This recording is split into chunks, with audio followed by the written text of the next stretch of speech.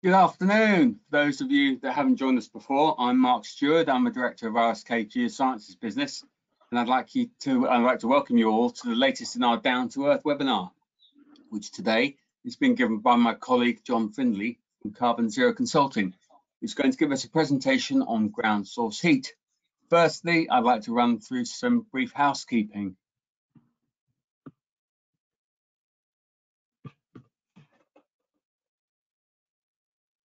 Sorry, it's taking its time. So all attendees' microphones are on muted throughout the webinar. During the presentation, you can post questions and there'll be a Q&A session at the end of the presentation. We'll answer as many questions as we can, but if we can't answer any questions due to time constraints or we don't have the answer, we will get back to you individually afterwards.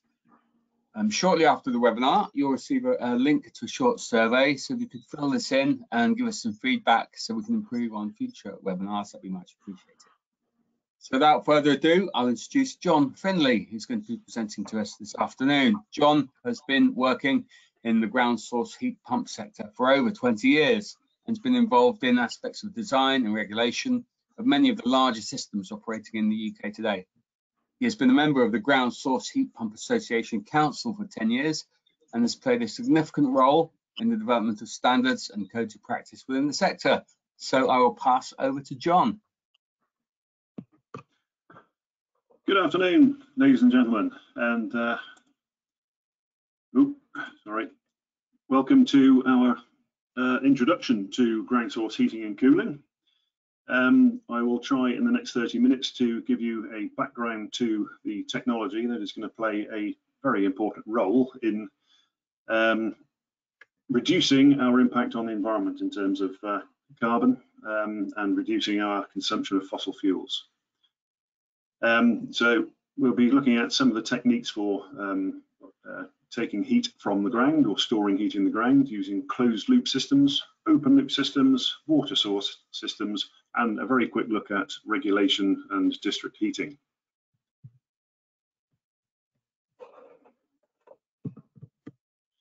So in brief, our UK policy, in fact global policy really, is for energy, for heat provision. Affordability, resilience and security are extremely relevant at the moment. Affordability of gas and oil, I'm sure we're all feeling the pinch with the recent incredible increases in the price of fossil fuel and electricity. And of course, resilience and security, where our fossil fuels come from. The UK currently produces about 50% of its own gas. The rest comes from the Middle East, and yes, a little bit comes from Russia. So that just shows that there is a big question going forward about the resilience and security of our supply. But the biggest issue we're all facing is the one bottom right, carbon reduction. And heat pumps of one form or another, the electrification of heat, the removal of fossil fuels from our menu of means of providing heating, heat pumps will provide a huge means of reducing our impact on the environment. So why do we need renewables? So by renewables, I mean renewable heating, renewable cooling, renewable power. For centuries, we've used coal, wood, oil and gas. Those resources are finite, and as I've said, we only produce about 50% of our domestic gas now. Cost, yes, we're all feeling the pinch. The cost of gas used to be quite cheap, believe it or not, but it isn't anymore. And who knows what the price of gas will be in 2 years, 10 years, 25 years. And where does it come from? It comes from some politically volatile places, and with the situation with Russia and Ukraine, it's brought it to the fore for everybody. Renewable heat and power and renewable energy is just that. It's renewable and it's available anywhere. It's going to make a huge contribution to our carbon reduction targets. The costs of producing renewable power via photovoltaic, wind, tidal, hydroelectric are falling because of the increased uptake, whilst the costs for fossil fuels are increasing. Nuclear, big question, nuclear fission, that's the way we produce electricity these days with nuclear. Very expensive, and in the UK, unfortunately, we now rely on foreign expertise, foreign engineering expertise to do it for us, despite the fact it was our technology to start with. So there are many drawbacks with nuclear, but I think we certainly are going to require nuclear power for decades to come to run parallel with the renewables and to provide power when some renewable technologies are not available. So heat pumps. Heat pumps come as air source heat pumps or ground source. Today, I'm only talking about ground source. Heat pumps move heat from a cool place, a cold place, to a hot place, just the same as your fridge does in your kitchen. So they are mainly electrically driven, which means that they use electricity to drive themselves, but they produce much more heat energy than they consume in the form of electrical energy. So just looking at that little figure at the bottom there, it shows that the heat pump might be taking energy from the air or from the ground. It takes that energy through a heat exchanger, the blue one there called an evaporator. The heat that you've brought in from the ground will slightly change the phase of the vapor into a gas. That gas is then squashed by a compressor, that round thing at the top there. The compressor uses electricity. That's the consumption bit. That's where it uses electricity. It makes that gas very hot, goes to the other heat exchanger there called the condenser, and it's that heat that finds its way into your house, your building, your school, your whatever it is. So that's what a heat pump does. And that example has a COP, coefficient of performance, of 4, which means that it's using 1/4 of the amount of electricity as heat it produces. So 4 units of heat for every unit of electricity consumed. Heat pump systems, their efficiencies vary, but it's somewhere between 3.5 and 4 quite commonly, compared to a boiler, which has an efficiency of perhaps 0.8, 0.9. So we use electricity. At the moment, the electricity that we utilize comes from gas power stations, comes from nuclear power stations.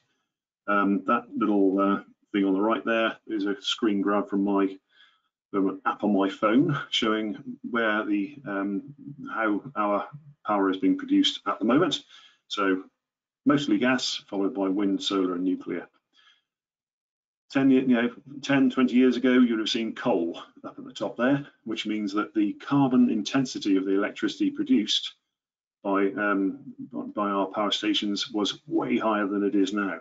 That number there of 170 something is the amount of carbon produced for every kilowatt hour unit of electricity produced by our power stations. That used to be over 500. On some days now, on a sunny, windy day, that's below 100. So our target as a country is to get that down to 0, or as close to 0 as we possibly can, by using renewables rather than burning fossil fuels.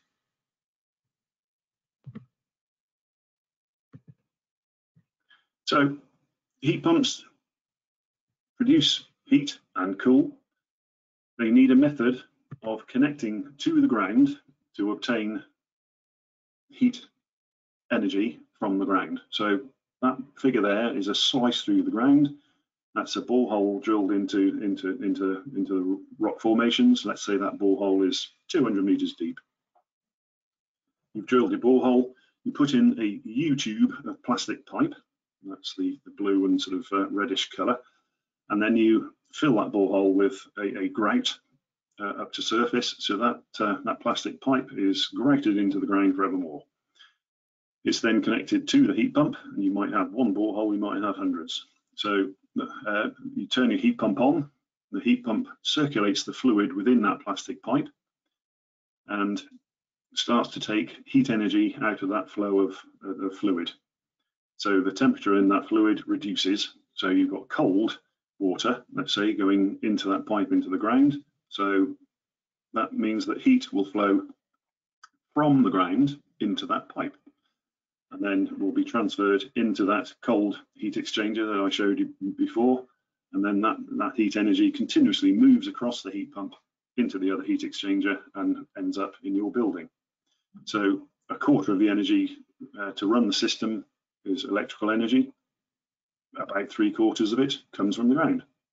And where does that heat in the ground come from? Ultimately, the sun. So the vast majority of energy that you take from the ground, from a ground source heating system, comes from the sun. A little bit comes up from the Earth's interior. I've shown at the bottom there, geothermal energy, and some is carried across your borehole system via the flow of groundwater. Now, the ground temperature in the UK is somewhere between 10 and 12 degrees, warmer in some of the cities, much warmer in London. It can be sort of 14, 15 degrees at surface in London. And that reflects the average air temperature wherever you are in the world. So in the UK, ground temperature is somewhere between 9 and 12 degrees from north of Scotland down to the south of England. So you can't use that heat directly, you need a heat pump. So what's a closed loop borehole look like? That very exciting photo is a closed loop borehole, about 150 up to 150 millimeters in diameter. There's a driller's boot toe cap there for scale. So once you've drilled it, put your U-tube pipe in, grouted it up to surface, what we see is 2 bits of pipe sticking up like that. Then, so as I say, you might have one borehole, you might have hundreds of them depending on how big your system is. So those are all connected together to your system of heat pumps to provide heating and cooling to your building. So closed loop drilling needs to be fast, because you need to drill many boreholes very quickly for it to be economically viable. So you're generally aiming to drill at least a borehole a day. You know, on very large schemes, you might have 2 or 3 rigs drilling. It's important to note that closed loop boreholes can also store energy, store heat, store cool. So if you're heating and taking heat out of the ground, you're creating a cold bubble, if you like, in the rock around that borehole. That can be used later on, let's say in the summer, for cooling. I'll talk a bit more about that later. And in reverse, if you're cooling, you're heating up the ground, that can be stored in the ground for later when you need heating. Just a few pictures of what closed loop drilling looks like, not particularly big rigs. As I say, you're only drilling borehole diameters of up to about 150 millimeters. So, fairly standard size rig.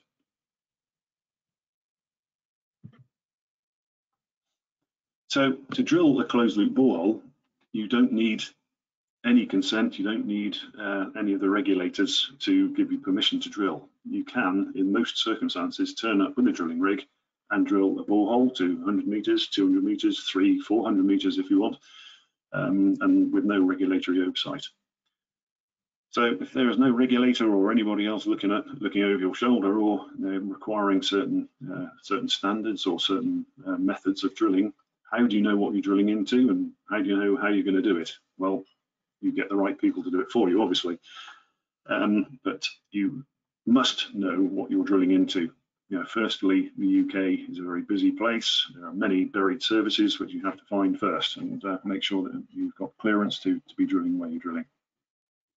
Secondly, you have to know your geology very well. The only permit you may need is if you are drilling in an area of known coal extraction. That's quite a lot of the UK has been mined, so in some areas you do need to get permission from the coal authority. So the UK's geology is incredibly complex.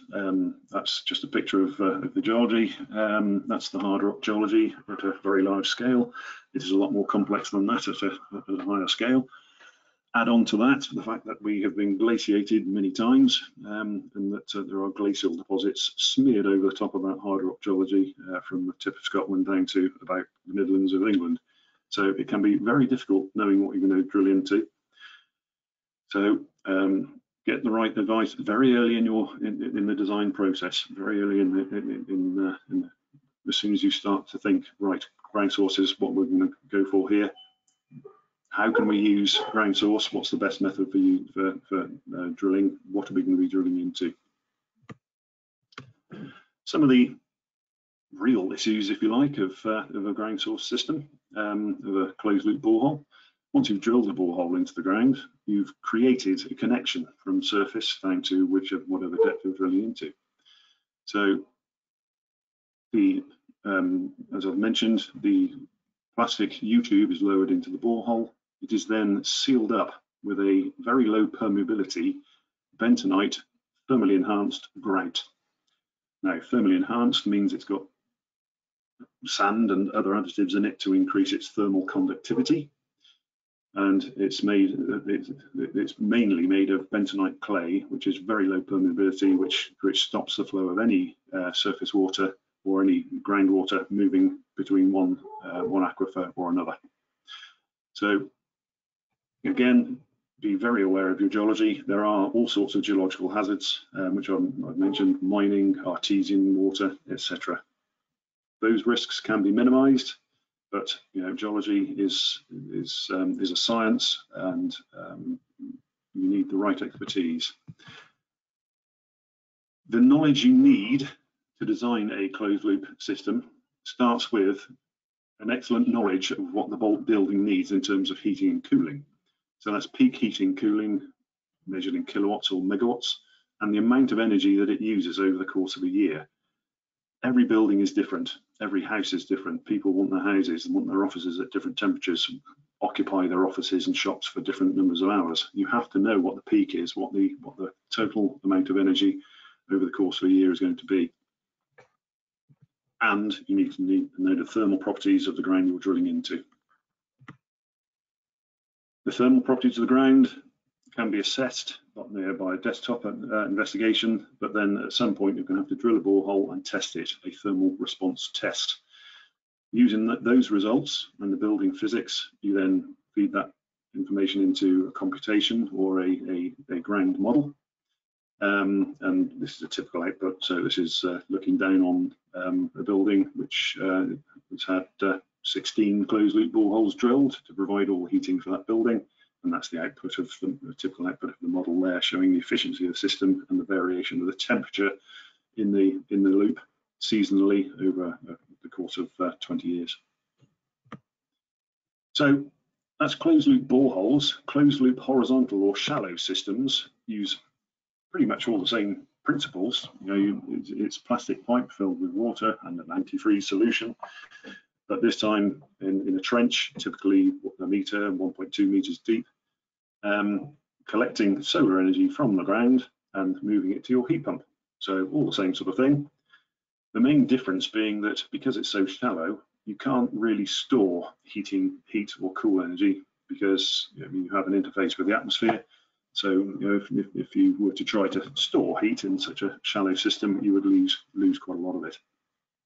Now, shallow systems come in various geometries: straight pipe, up and back in a trench like shown there, or slinky as shown top right. Typically used for domestic applications, so a few tens of kilowatts of peak heating, but there are plenty of very big systems, a megawatt or more, providing heating for agricultural uses or for larger buildings.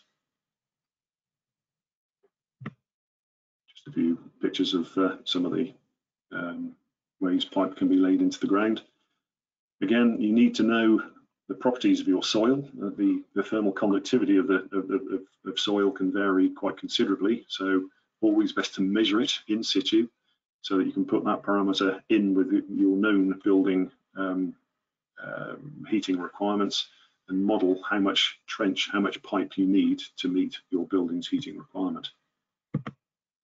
So you need to know lambda, that's soil thermal conductivity. The diggability, how easily can you dig trenches? Not always easy in some parts of the UK. And you also need to know what the average temperature of your soil is. You can get good records from the Met Office and other local records as well. Examples of closed loop, there are thousands of domestic closed loop horizontal and vertical systems feeding houses, schools, shops, whatever. There are many hundreds of private and social housing scheme developments, blocks of apartments, housing estates, etc., all using closed loop boreholes or trenches, and also commercial developments, retail, hotels, you name it. There's many, many out there in the UK and many more elsewhere in the world. Open loop systems. Open loop is a very different beast. Open loop systems, well, let me go back. Closed loop boreholes can be used pretty much anywhere. If you can drill a borehole and put a plastic pipe in it, you can use closed loop. Open loop requires an aquifer, the presence of an aquifer, a water-bearing rock formation. So in order to ascertain whether you have a suitable aquifer, you need the right expertise again. You need geology and hydrogeology. The main aquifers in the UK are the chalk in the southeast of England, sandstone across the Midlands and southern Scotland, and you also have limestone and more local shallow sand and gravel aquifers associated with rivers and estuaries.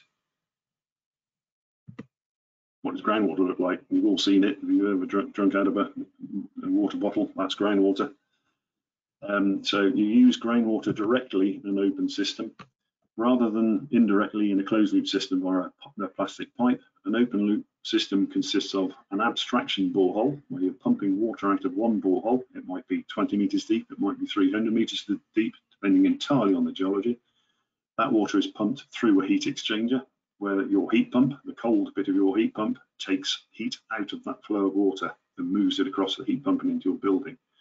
So your now cooled flow of groundwater moves on and is then re-injected back into another borehole, generally located 100-200 meters away, into the same aquifer. So all you've done is moved water from one borehole via a heat exchanger into another one. You've borrowed that water and changed its temperature. You've reduced its temperature if you're heating your building. You've increased its temperature if you're cooling your building. And the simplest form of an open loop system is two boreholes, one for abstraction, one for re-injection. You may have several pairs, depending on aquifer properties and how big your project is. So the system is non-consumptive. You're not consuming water from the aquifer, you're just borrowing it. So a couple of pictures again. That's a picture of a borehole being drilled. That's groundwater being pumped out of the borehole as it's being drilled, carrying quite a lot of sand with it. And so rigs are generally a bit bigger than closed loop rigs because they're drilling at larger diameters, and requires different skill sets from the drillers and from the designers. In the right circumstances, open loop systems can meet very high demands. In a good aquifer with high flow rates, high sustainable flow rates, you can meet some very high heating and cooling demands. It's just a little map there to show some of the open loop systems in central London, ones that are in and ones that are planned. Open loop is generally more sort of viable, if you like, for larger schemes, although there are plenty of domestic.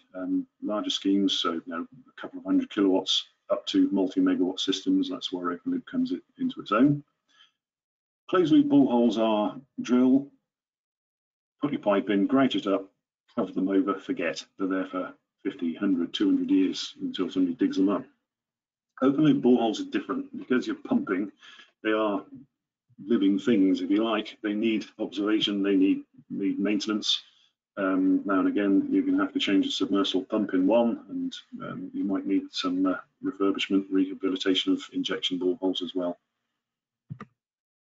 So open loop design and drilling, fundamentally different skill sets. And you must involve the right expertise. Very start of your project. The Ground Source Heat Pump Association have a code of practice with SIPSI. There's also some good practice guidelines from the Ground Source Heat Pump Association as well for open loop. So just as an example, the energy available from an open loop system, just a flow rate of 10 litres a second, fairly significant flow. I won't go over the maths of that, but it's a very simple equation. Via a heat pump with a flow of about 10 litres a second, you're going to get something like 230, 250 kilowatts of heating. A slightly different number for cooling. So that's the order of how much water you need to provide a significant amount of heat. Thermal interference, again, I'm not going to run through that, the detail of that slide, but when you abstract water from one borehole, change its temperature and re-inject it to another, you want to keep those two, you want to keep that water separate, if you like, because if the water you've re-injected all comes back to your abstraction borehole, in time, the temperature of water you're taking from your borehole will reduce or increase, depending on if you're heating or cooling, and you don't want that. So you want to keep your two boreholes as far apart as possible. Not always possible, and if you can separate them by hundreds of meters, then the thermal interference will be very little, and the system will run happily for many, many years.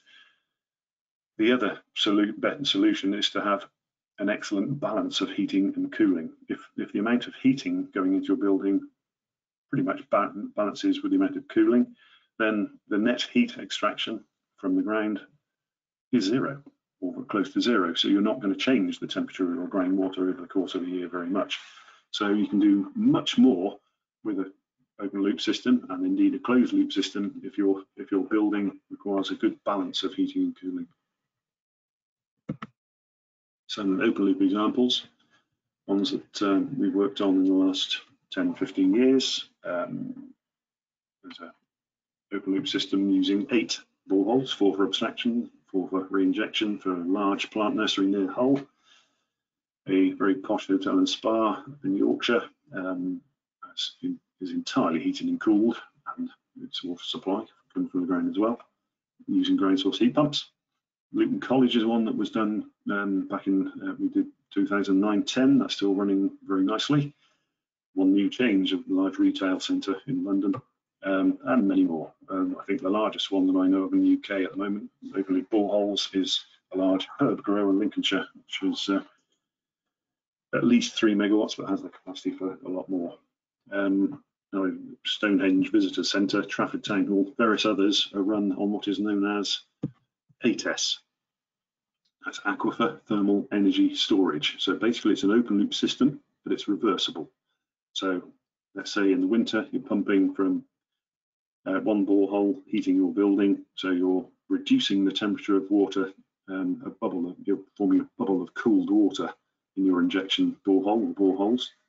Then in the summer you reverse the system, you start pulling out of that cooled pool of water through your heat pump for cooling and back into what was your abstraction borehole, and start to form a warmed bubble of water. So in the winter you start using that warmed bubble of water for your heating.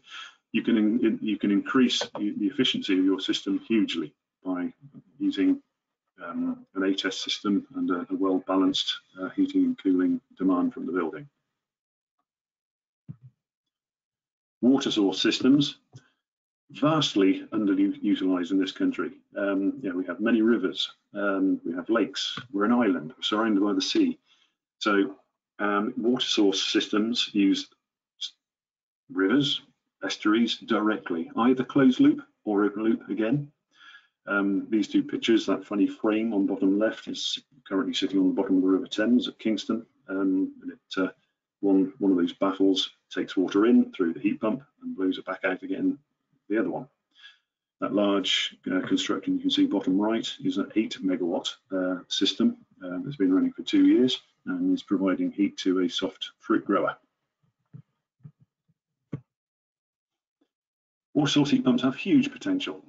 There's a code of practice by Ground Source Heat Pump Association, SIPSI, which was available. The one design drawback, I suppose you'd call it, is that when you're trying to heat, the temperature of water in your river is going to be at its lowest. When you're trying to cool, the temperature of the water in your river is going to be at its highest. So it does work against you, but these systems are still hugely efficient.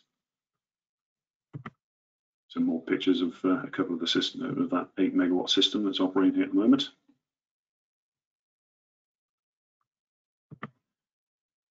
So that's open loop, where you're abstracting water, changing its temperature, putting it back into the river. Closed loop, again, uses plastic pipe or heat exchange panels. So you can see plastic pipe being floated out there into a lake. They'll then be sunk onto the bottom, where they'll carry on doing their heat exchange.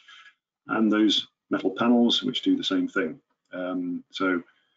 It might be a 10 kilowatt system, it might be a multi-megawatt system. The largest one in the UK at the moment, I think, is about a 3 megawatt heating and cooling system for hospital up in Mansfield, using the reservoir that sits in front of the hospital.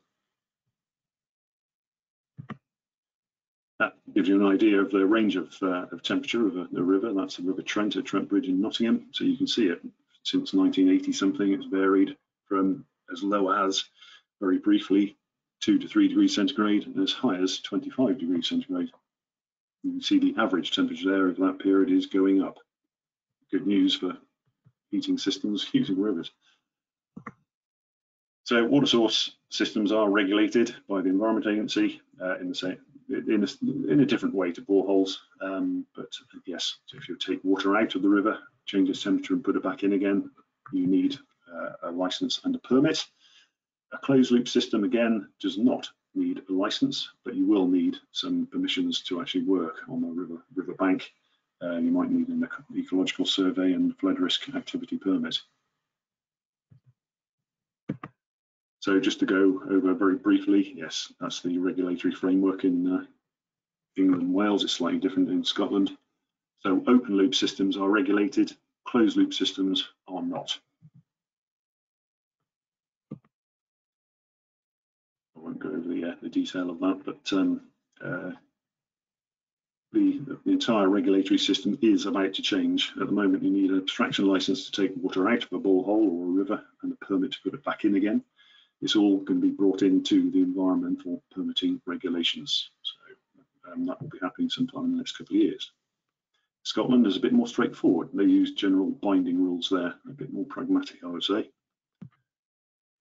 Quick note on cooling. Ground source heat pumps are excellent for cooling, as it's a byproduct, if you like. But you know, the system that uses heating and cooling is the most efficient means of heating and cooling any building. Once you've operated a ground source system in heating mode for the heating season, you then have a cooled resource to be used for cooling in that coming summer. So the start of your cooling season, you could actually use passive cooling, where you're not even using your heat pump compressor. You're just passing cooled water through a heat exchanger. Very, very efficient indeed. District heating, very, very big subject at the moment. So ground source heating systems lend themselves very well to district heating, either ambient loop district heating systems or high temperature district heating systems. The borehole array that you use, be it closed loop or open loop, very long term, is a utility asset and should be thought of as such and funded as such. A closed loop borehole array is in the ground forever. It's plastic pipe, it's going to be there forever. Open loop systems, if they're maintained and run properly, they're going to be there for a very long time as well. 25, 50 years. Some boreholes that we've worked on from old factories have been nearly 100 years old. So these are very long-term utility assets. So that comes to an end of the presentation, and yes, we'll be very happy to accept your questions, and we'll do our very best to answer them. Thank you, John. That was a really enlightening talk, and I think from the number of attendees we've had, we can see it's a really popular subject at the moment. And so I've got some questions that come in for you. I'll start with the first one. Typically, what is the lifespan of closed loop boreholes and trenches, and also of open loop systems? Okay, well, I touched on that. As we all know, plastic lasts pretty much forever in the environment. So a closed loop borehole with plastic loop installed, as long as nobody digs it up, it's there forever. It's 100 years at least. Trenches, the same, but I suppose a little more vulnerable because they're only a metre or so down. So again, as long as nobody mechanically interferes, then yes, they're there for a very long time. Possibly longer than the building they're serving then. Yes, absolutely. Yeah, very much so. And that's why they should be regarded as, as a long-term utility asset. A set of boreholes supplying, let's say, a village via a district heating system it's going to be there for a very long time and needs to be funded in the similar way as gas pipelines are, or electricity distribution networks. We just need to think of the use of boreholes to access heat in a very different way. Okay. Are ground source heat pumps more expensive than boiler equivalents? Yes, they are. They are very much more expensive because the ground source heat pump, you're drilling, or you're excavating trenches. So a heat pump project is more expensive than a boiler equivalent. But the paybacks, when you compare to if you're running on oil or LPG, are still pretty good. All right, they might be somewhere between 4 and 10 years, but the huge advantage you have is the carbon reduction. You have compared to gas, the carbon reduction of a heat pump is somewhere between 60 and 80%, and also longevity. As I said, your means of extracting heat from the ground is very long-lived. Heat pumps also last for a very long time if they're maintained correctly. But there's no getting away from the fact that the ground source heat pump is a more expensive project, but has very long-term advantages and carbon emission huge advantages. There is a question I can follow up with about what maintenance is required for these systems. Sorry, could you repeat that? What maintenance is required for these systems? Closed loop, very little. Closed loop boreholes need no maintenance. Once they're in the ground, you can cover them over with a car park or grass, do whatever you like. So the borehole, the ground array, no maintenance at all. Heat pumps, plant room, just standard maintenance. It's just checking out pressures, temperatures, leakage, and the fluid within your system is staying within the parameters that's required in terms of its temperature capability. So it has antifreeze in it, and you also have a biocide to make sure that no biological growth occurs in the pipes. But yeah, it's standard sort of M&E building services maintenance within the plant room. Yeah, there's a question on how are they maintained, but I think you probably just answered that. If we ever got to it's flooding in now.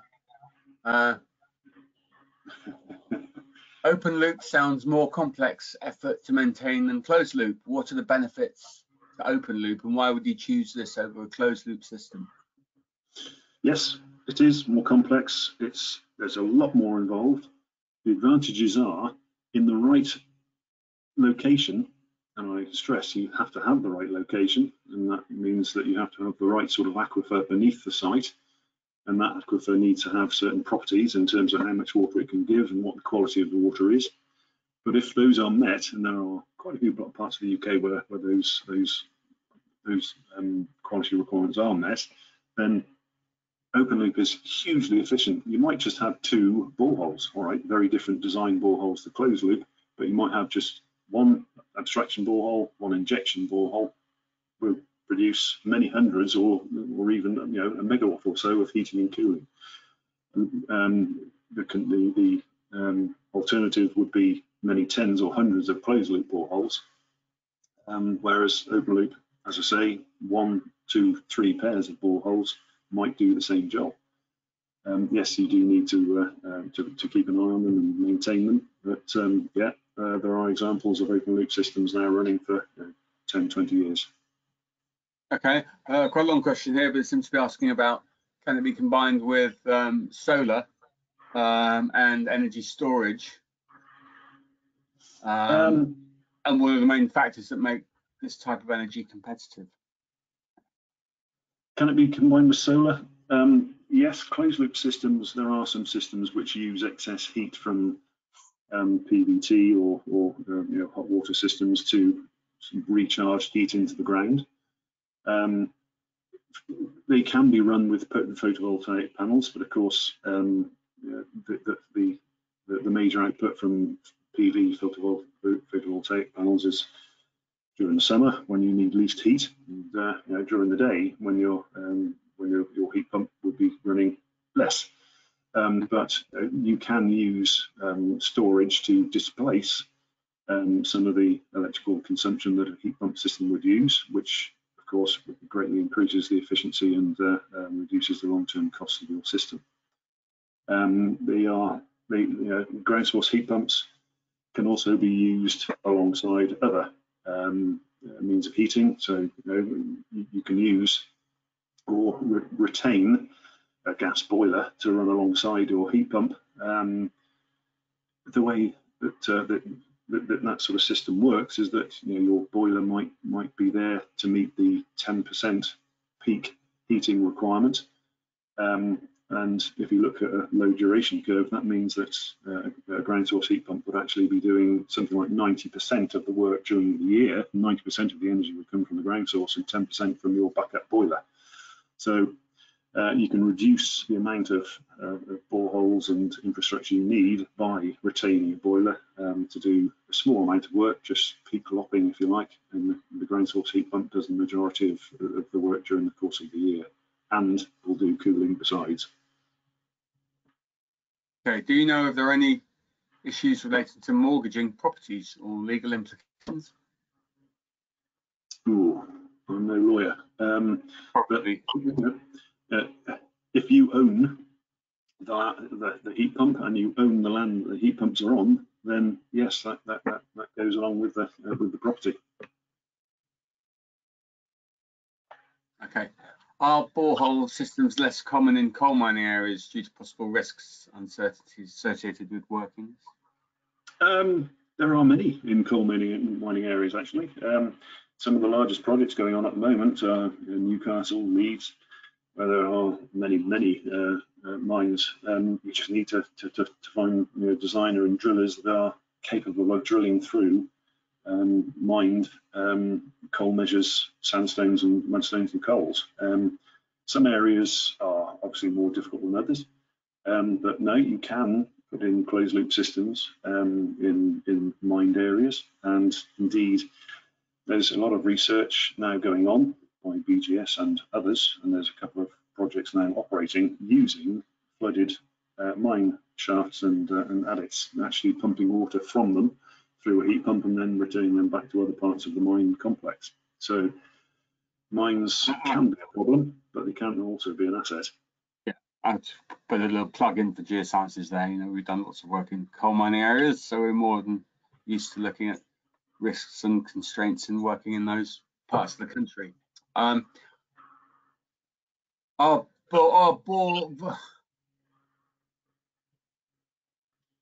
understand the question. Sorry, I missed that question. I don't understand what they're saying. Can these be installed in piles? Yes. Yes. Yes, there are pile systems. There are examples all over the world of pile systems. They quite often run alongside deeper closed loop borehole systems or even open loop. One new change, the large retail building, office building near St Paul's uses loops and piles, closed loop boreholes and open loop. The thing to bear in mind with piles is that they are relatively shallow, 20, 30 meters deep, something like that. So you can't get the same amount of energy out of a pile as you could out of a 200-300 meter borehole. Okay, one more. What is the cost per kilowatt in comparison with other heating systems? Okay, completely project specific, and again closed and open loop specific. But for larger commercial developments, anything from £300 or £400 per kilowatt, up to perhaps £2,000 per kilowatt for much smaller sort of bespoke systems. The large water source system that I showed you taking water from the river is hugely efficient, hugely cost efficient in terms of its capital cost and running costs. yes, the order of a few £100 per kilowatt of energy it produces. Okay, well, that's covered all the questions. Oh, hang on, no, there's more coming. Let me have a quick look. Is a thermal response test necessary? But not for domestic applications. We would normally say to run a thermal response test if there's more than 10 boreholes. So if your initial design using desktop figures for thermal conductivity, say we're going to need 10 boreholes ish, we would recommend that you do a test borehole and do a thermal response test, or at least do a thermal response test on the first borehole that you're drilling. You then model against how much heating and cooling that building needs and refine how many boreholes you need to finish off. So not for the smaller schemes, but anything over 10, around about 10 boreholes, yes, we would always recommend a TRT. Okay, there's a lot of talk about air source heat pumps being the new boilers. I'm in inverted commas. Why is this the case and not ground source heat pumps, do you think? Ground source is applicable pretty much anywhere. There are locations where it is very difficult to get a drilling rig, or very difficult to drill boreholes and connect those boreholes to whichever borehole you're looking at, and that's where air source is generally more applicable. Air source is a bit cheaper, it's a bit less efficient, and generally they are less long-lived. There are other issues with it, cold air plumes and the noise of the exterior fans, if you've got a lot of them all working together in an apartment block or something. So air source has its place for sure, as does ground source, and either will work in new build or in refurbish, in all buildings, providing you've done all you can to increase the insulation, reduce the heat loss within your building. But yeah, there's a place for air source and ground source. It's just that ground source does require more of a design input, and costs are generally a bit higher. Okay. Can closed and open loop systems be used together by a heat exchanger pumping warm water into the aquifer in summer months from a closed system? Yes, matter of design. As I said, there are a couple of systems which use closed and open loop. But yes, you wouldn't generally put the two together via the same heat exchanger, or I've not seen that. But yes, there are applications where, as I've said, you utilise heat from the ground via loops and piles or closed loop boreholes. And if you're also on a good aquifer, then you utilise that as well. They might be used for different purposes within that building or that development. But yes, it would be a matter of design to work out how that's done to work closed loop and open loop together. But yes, possible. Okay. Can they be used on contaminated sites? Is there an issue with the risk of deterioration of the closed loops and pipe work? In terms of, it depends on the contamination where it is. If there's gross contamination, mobile contamination within an aquifer, within the groundwater, then it's likely that open loop would not be permitted by the Environment Agency of SEPA, because you'd be moving it around. If your contamination is confined to superficial deposits at surface, then yes, it is possible to have a closed loop borehole array, provided you use certain drilling processes. You case off the contaminated part, seal it off with grout, and then drill. The question was more about whether the contamination is going to impact the pipe work in the long run, where the pipe's going to deteriorate. Possibly. I mean, we look at this for water source pipes in contaminated land all the time, so it might be something that. Indeed, yes, it would depend very much on the type of solvent or whatever that's in the ground and how much of it there is. Can you vary the pipe material based on? Yes, there are different pipe materials that can be used. Yeah, MDPE, HDPE. So yes, it's yeah, as you say, it's similar sort of questions with water supply pipes, but yes, a very site-specific question, if you like. But it would have to be looked at. A few more questions, and we've still got a lot of people online, so if you're happy to carry on answering, we'll continue for a bit longer. Any available lifestyle cycle data on ground source heat pumps, e.g. carbon cost savings over 20 years compared to boiler systems? There is information on the Ground Source Heat Pump Association website. Have a look on there. If not, I would certainly recommend emailing the Ground Source Heat Pump Association and asking for some data.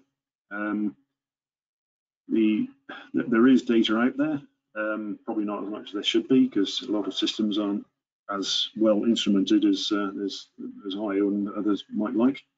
But yes, there are many great examples of closed and open loop systems out there, which are greatly reducing the carbon output of the heating and cooling systems of those buildings. But yeah, I would recommend getting in touch with the GSHPA. Have you got any experience of installing ground source heat pumps in a adoptable highway? In a highway?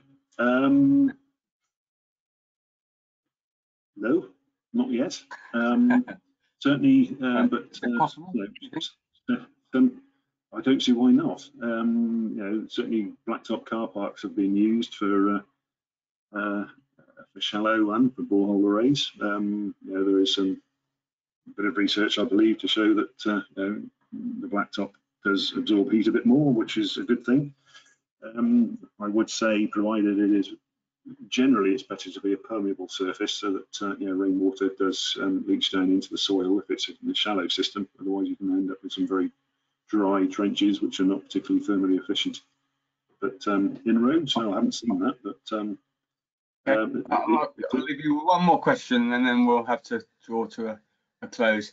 Is there a limit on how much more energy you can extract out of a single borehole, and will there be any risk of freezing the ground?